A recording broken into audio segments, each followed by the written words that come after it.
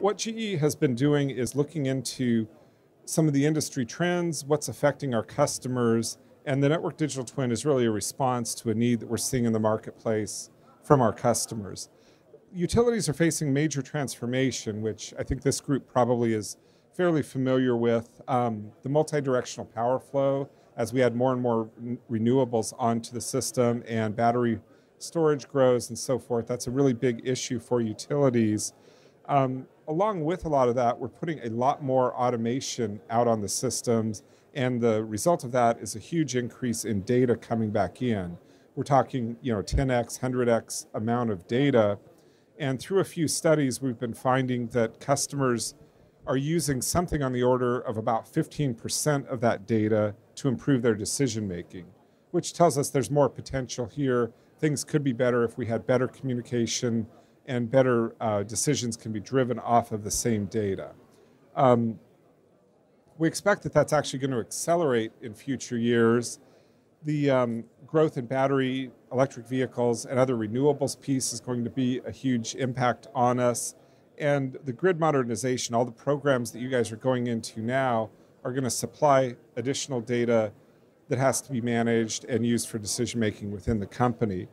The thing that will not probably change is this increased and heightened need for cybersecurity, being able to understand what the threats are, how to manage those, and also how to react. So prevention and reaction are going to both be key on the cybersecurity piece.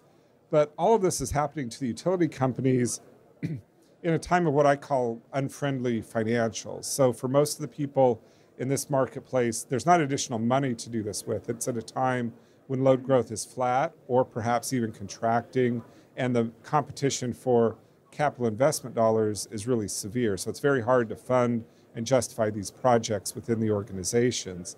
So as we've talked to people about what they're doing in this space, everyone seems to be aware of the transformation issues. There's a fairly good understanding of that. And there's a need for us to go forward and make changes, to transform the utilities. People are increasing automation. So the edge devices, AMI, ADMS, putting out more mobility pieces and move to cloud. These are some of the tools that people are using to respond to the situation. There's also a huge move in terms of a digital workforce. You can see that with our own mobile enterprise offerings, being able to put customer data and operational data out into the hands of users has been a big move. And I think a lot of our customers are participating with that. They've also started to take a look at the changing business model. So in the past, perhaps it was a very central business model, single control center. Now you have, especially during a storm situation where you may set up regional control operations, and you have to have systems that can accommodate that kind of change in business process. Through all of this, the data that's behind these systems is really the key. Understanding where the network is installed out there, how it's configured currently, and how it's operating currently is very important. And that's something that we're planning to address with the Network Digital Twin. Because what we found with our customers is that these existing solutions are still not enough to really solve the problem. The analytics that are available today are often back-looking rather than forward-looking, and so you really can't prevent something, you can only react more quickly. And we want to help our customers move from a reactive stance to more of a predictive and prescriptive move within their business operations. We also have found out that a lot of the results from the existing analytics are not against the network that's in use currently.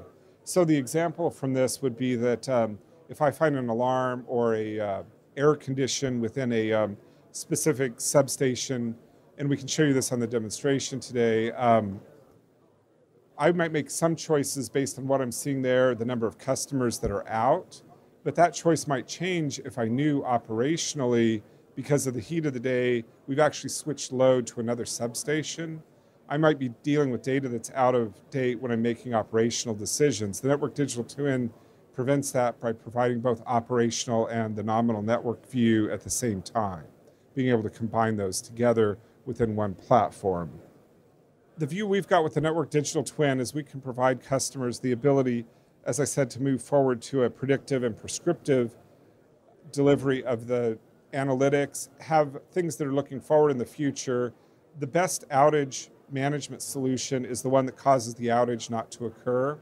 So we're talking about doing applications that we can do things like take a look at when an underground cable is likely to fail and when is it time to go make the change before the outage occurs.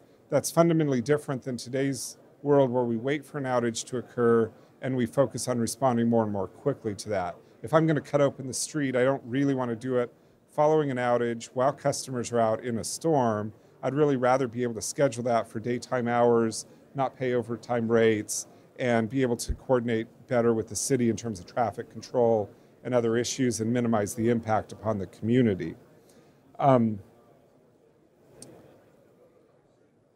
With Network Digital Twin, we have the intelligence to provide options to the operators so that we can go through and say, here's 3 different things that could be done to reduce the impact of the outage that you're facing, and here's the things that we would go and study in terms of how to step through and prevent that outage. That could be things like looking at a power flow and understanding where you can backfeed a specific circuit or a specific set of customers, or being able to look at the assets that are involved, a recent inspection set of data, maybe let you know that you don't actually have to take action quite as quickly on a certain set of assets. With the NDT, some of the characteristics that we have with it, we combine, I mentioned the real-time and the nominal view of the network, and we're pulling those things from your systems, like an ADMS, we pull the network from the GIS, and those systems don't have to be matching across the enterprise, and they don't have to be all GE systems. So we, from the start, set this up to be agnostic. If you maybe work in a company where there's been an acquisition and you have 2 different OMS systems, maybe in your East and West operating divisions, we combine the data together from those and be able to spit out the answers consistently for those that are looking like a storm impacting both divisions, even though it came from 2 different outage management applications. So in terms of what we're doing with the Network Digital Twin, we're providing a return and measurable improvements, looking at the full life cycle of the assets and the full business process within the organization.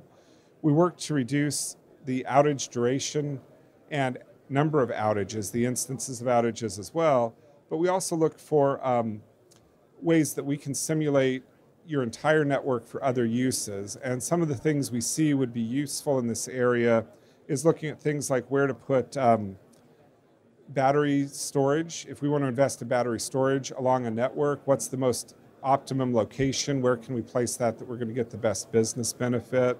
As we see things like microgrids and more DER placed out there, we can help working with customers understanding where to place them along the network for the best benefit, and also what the operational problems may be. So I may price a solar connection differently for a neighborhood solar project based on where it's going upon my network and what the impact will be on other users within the grid system. We also think we'll be able to do things like extend battery life because we can manage the charge and discharge cycles based on operating conditions, like what's the loading now, what's the projected loading across the next several hours, being able to do alarms and raise warnings when I might be going beyond my voltage capacity and dipping into the battery storage capacity there as well. All of this we think will give you ability to simulate changes within the system. You can go all the way up to modeling rate changes and how a regulatory rule that maybe is based on customer minutes interrupted is going to impact your company financially, because you can see the outage and the network data in one environment. All of this provides a basis. We think we've got a way to reduce the ongoing operational cost and also optimize your capital investment. And those are the 2 big financial paybacks to our customers with the Network Digital Twin.